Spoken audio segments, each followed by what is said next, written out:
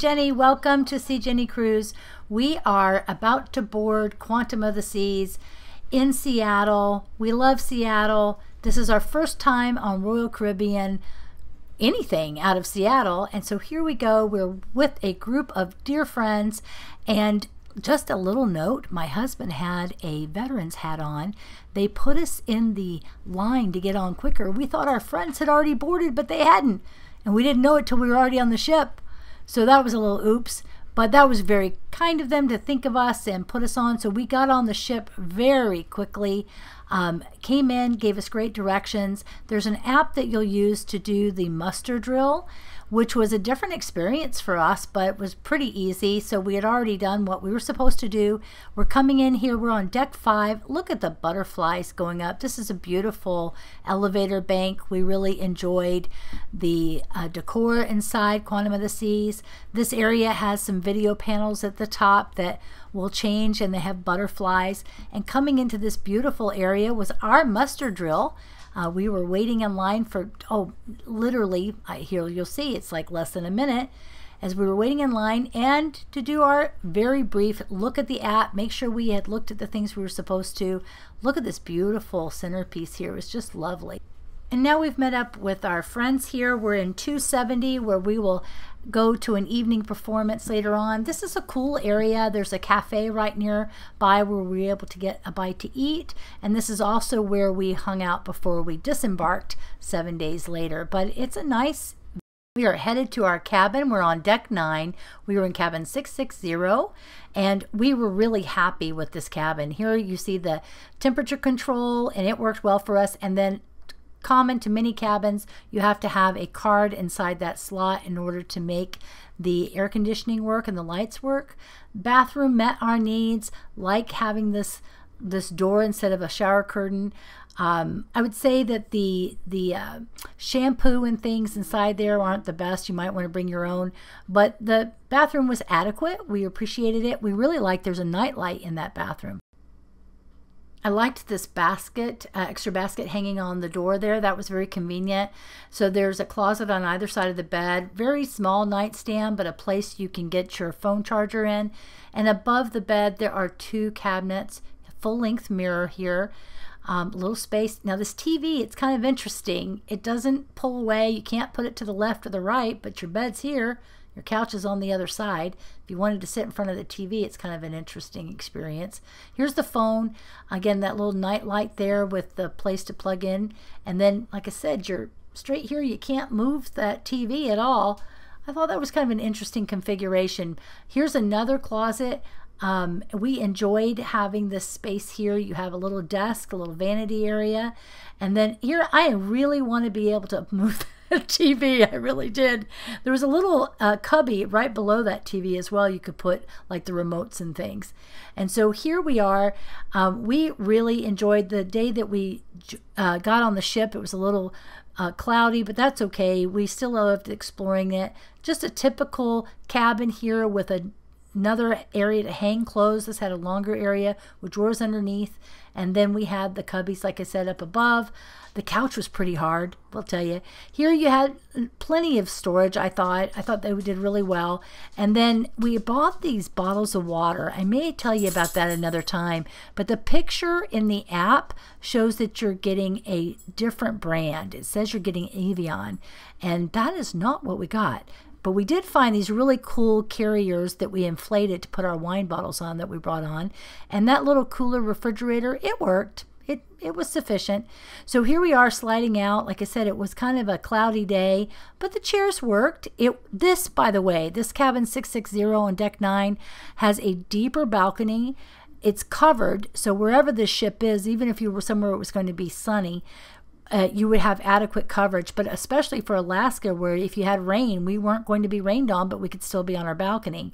I showed you just below a moment ago, you see the lifeboats down below. As you looked out, you really didn't see them so much. I was a little concerned about that, but we really enjoyed this cabin. Like I said, we had friends on either side of us, and we would often meet out here. I could reach out and, oh, look, there's one of our friends. Hello. All right, now we are on deck 14 and we're here for sail away, but look at the top of your screen, you'll see the North Star, which is unique to the Quantum ships, and we were all very excited about getting to get this 360-degree view at sea, or 300 feet above the sea. We were so excited, we booked weeks in advance and disappointed when we found out it was going to be out of service the entire time we were on the ship. Here you're looking at the kids area, the H2O zone, and we're going by its sail away. Now, we haven't sailed as much on Royal as we have some other cruise lines, and so of course the weather's kind of dreary. It was a little on the chilly side. This is Seattle, but look, there are people in the pool. Clearly not the same as a Caribbean cruise, but still plenty of people looking at the handful of people that are actually showing up to do the dancing for sail away. Now we're going up to deck 15 to look around for our camera, I guess. Anyway, we're heading back to try to get the view of Seattle. We had been in our cabin and didn't even realize we had left the pier right away, and so we were hurrying up to get these shots so we could enjoy the view. Obviously, kind of a cloudy day.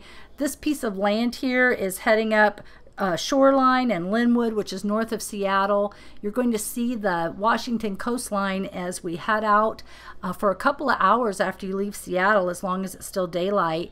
You move up between the small islands that are right off the coast of Washington. Oak Harbor will come up that way. We'll end up moving into the Strait of Juan de Fuca, and then we'll end up about an hour outside of Seattle, maybe an hour and a half. You'll end up with Washington on the port side, and you'll have Canada on the starboard side as you move out into the Pacific Ocean. So it's an interesting exit. If you've never been out of Seattle before, we enjoyed it. It's a lot better than some areas where you don't have anything to look at for a while. And here in the back, you can see we're looking at the skyline of Seattle. It really it wasn't very chilly, really. This is late August. We could see the rock climbing wall there, the pink bear, I think it's a bear, standing there by the rock climbing wall. It wasn't too busy. We saw people there most of the time, and we had really pretty good weather. Maybe not bright sunny days all the time, but our weather was pretty good. And we really enjoyed looking at this iconic skyline. There's one of the ferries that they have going all over this area around Seattle and Tacoma, this part of the Pacific Northwest. And that's a great way, by the way. If you come in a day or so early, you could take a ferry ride in the Seattle area. There are some nice restaurants around this whole area. You see the port of Seattle here, the iconic stadiums, and there it is. We're looking here for the Space Needle, trying to zoom out. There it is, on the left-hand side of your screen. We enjoyed doing some of the tourist activities in the Seattle area the days before this cruise with our friends. If you'd like some tips, comment below and I'd be happy to get back to you. One of the things we really appreciated was the Veterans Acknowledgement. They had this special on the first sea day, and they did a great job with it. It was you had the live band there playing all the music for the different branches of the armed services. And this gentleman is head of security on Quantum of the Seas. He's been with Royal Caribbean for decades, has a bit of a sense of humor, and each branch of service stood up to be acknowledged while their theme was playing. And this young man had his dad stand up. It was pretty touching. Here is what the weather looked like. I wanted you to have an idea of what you might expect. Really, in the summer, you might have bluer skies, but look, see the blue skies there? It's just peeking up above. But this is pretty much what it looked like most of the time we were out on the Pacific Ocean. Now, we're going to be talking, and later on here in a few minutes, we'll show you when we did glimpse some whales. But it is hard. Like, if you want to be able to see something here, you're going to need binoculars. Definitely going to need some binoculars. And I'm pointing at something, but you can't really see it. Look, we're zooming in as tight as we can. Yeah, I don't know if you can see it, but the whales, you can see their spouts going off. It was hard to get these shots. We really had to zoom in. I have a decent lens that I was able to capture these. But some of our friends were out on the balcony most of the trip, and I would say they saw whales pretty much every day. But again, they might be out in the distance. They're not up right next to the ship. Here, I wanted you to see we did have a sunny day. This was a pretty picture. Now, we went to the shows. Here we're watching Sequins and Feathers. I believe we saw this on the first night. You didn't have to book in advance, but I believe we did for this one.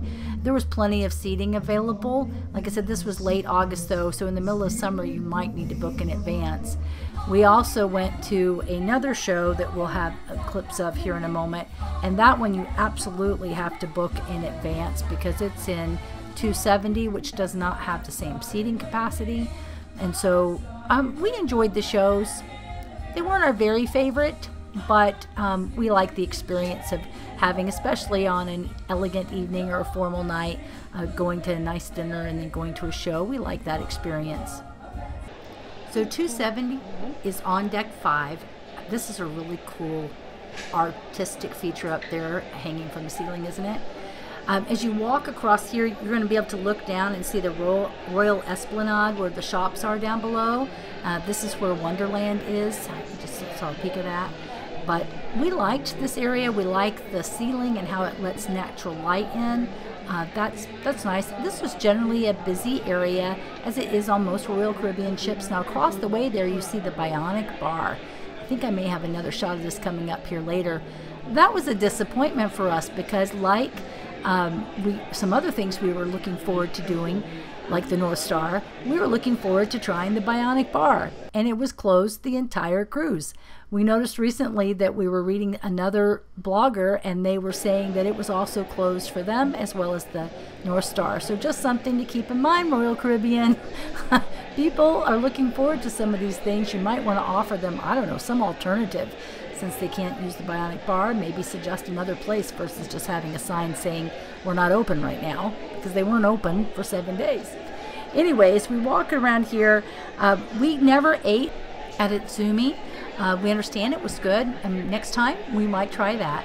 We did, however, invest in the chef's table with our group of friends, and we've done this on other ships. By the way, this is the best bread I've ever had.